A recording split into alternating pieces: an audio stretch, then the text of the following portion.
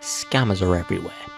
The little bastards attempt to make money from vulnerable people and make a shit ton of it. I don't agree with this because I'm a functioning human being, and today, well, 2 years ago, I decided to take the fight to the scammers by annoying the shit out of them. I will not be Shadow Square, however, but Sheila Large. Sheila Large is a naughty girl from Oxford. She enjoys knitting, has several kids, and really enjoys hardcore pornography. She runs a business called Live and Let Knit and is divorced for Eagle-related reasons. She opened a totally real and not bait email account to meet men, watch porn, and get free knitting supplies from non-legal sources. In reality, I got bored and locked down and opened a scam email account to waste the time of scammers in order to alleviate the boredom and have a bit of fun while I'm at it. And I caught a whopper. Meet Martin Coffee Adu. He works for the very real and legitimate Ghana National Petroleum Corporation. He's not a real person, he's working for a fake company and is 100% not based in Ghana. I could not find a trace of him. Finding our email in a scammer's database, which we purposely listed, he sent us a very long email which is built to get a hold of a person's details, and I imagine he banked on people seeing this email, believing him, and he went as far as to pop a wealth of fake documents into this email. Here we have a totally real bank statement with a lot of cash in his bank. Next we have a passport where he tells us he lives in Accra, Ghana, the capital of the country. What a high roller. Along with this, we have a completely different person on the ID card for the Ghana National Petroleum Corporation, which again is definitely real, trust me. Trust me. Then we have 2 random photos of men. It's kind of hot. I usually have to pay for stuff like that. He is operating an advanced fee scam, which is a rather simple scam. He offers you a large sum of money for a smaller sum of money up front, like a transaction fee for example. This larger sum never turns up, and he disappears into the night with your money to never return. It's the lowest of the low, and I cannot stand it.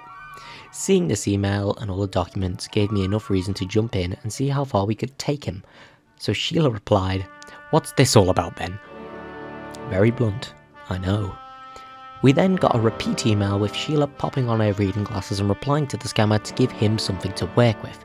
"Hello, Mr. Martin. So, what's your company about then? I'd love to help the best I can. Love, Sheila." I was intentionally using love and I did not realise at the time how far that shit would get me. He then explained that he had $87 million to do a project on oil pipelines. It's complete bullshit, trust me. And he thought 7 Kids Sheila would be a perfect person to help with the job. So of course, I had to reply, "What did you expect? Mr. Martin, thank you for your speedy reply. Yes, I'm interested. My oldest child, Rocky, said it's a brilliant company. So, how shall we proceed? Love, Sheila." Rocky is 100% real. Here's a picture of him. He loves playing with knives and partying with a lovely man called Jeffrey. Wait, what?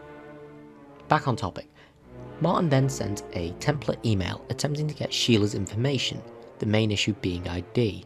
Sheila had her passport revoked for stealing 27 packets of Maltesers from an airport boots. It's not that I was just too lazy to mock up a fake passport. Sheila replied to this email with some alternative IDs for Martin to choose from. "Mr. Martin, just out of curiosity, what ID would you like? I have my senior's bus pass or my library card. What would you recommend being an expert of petrol-related issues? Also, what country are you in? I'd love to know as I was a traveller once with my husband until he decided to leave me for Karen. Love, Sheila." Yes, I know I used the name Karen. It was 2020 and I was in lockdown. Cut me some slack. Martin then took my bait like a legend and asked me why Sheila's husband left her. I'll be honest, I was beyond surprised because I didn't think I'd be able to take it this far. He then offered to marry Sheila. What the fuck? This is a gold mine for me, so I decided to keep digging with this response. "My dear Martin, in my wildest dreams I never thought I'd ever meet someone like you. My husband left me due to not wanting to buy a pet eagle and name him Samantha Peterson. I loved travelling. Maybe you and I can travel together as soon as our business is concluded. Love, Sheila." Samantha Peterson is a name I ripped straight from Joe Lycett's Got Your Back. Watch it, it's great. If he still fancies Sheila after this though, I will be surprised. He replied, still playing along with my antics, telling me that we can travel when we're done, and then he pressed for Sheila's ID again.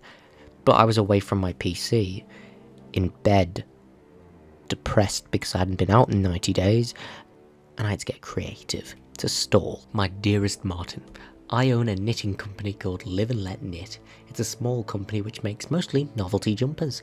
I shall wait in my country for you to fly over so we can escape the mundanity of life together and see the world.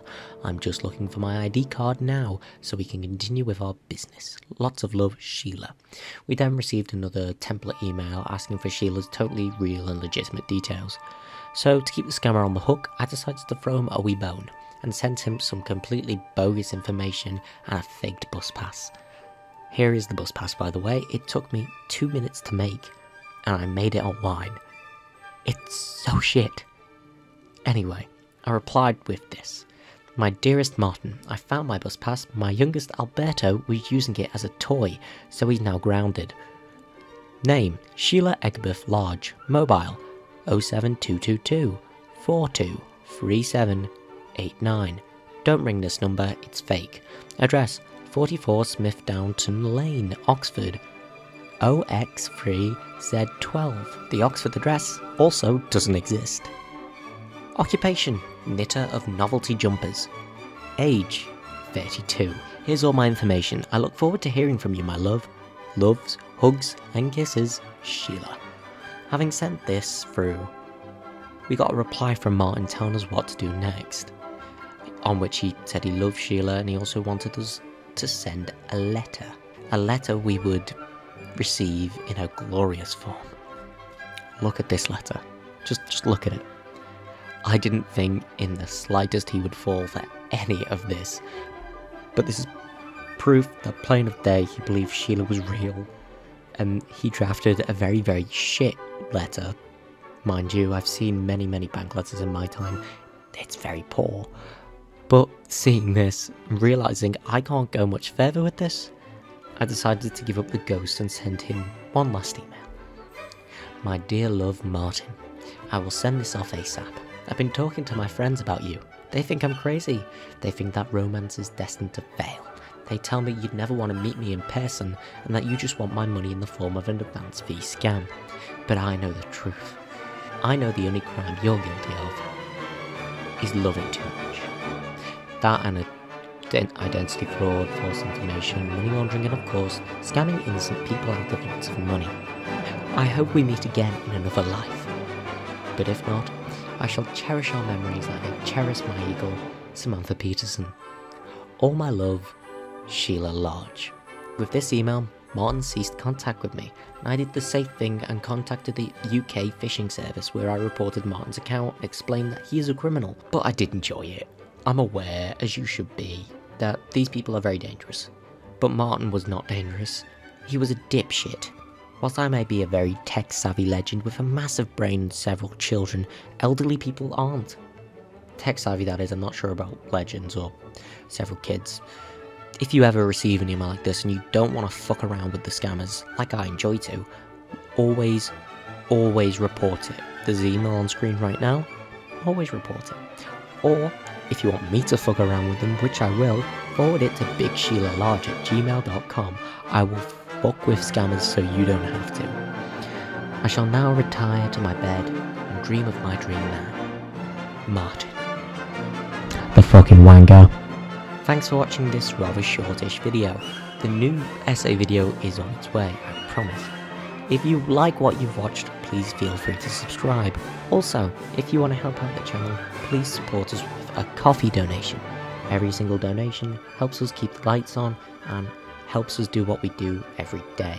Also, I'm being deadly serious about that scammer email thing. If you want me to fuck around with scammers, forward me an email at bigsheila@gmail.com. Bye.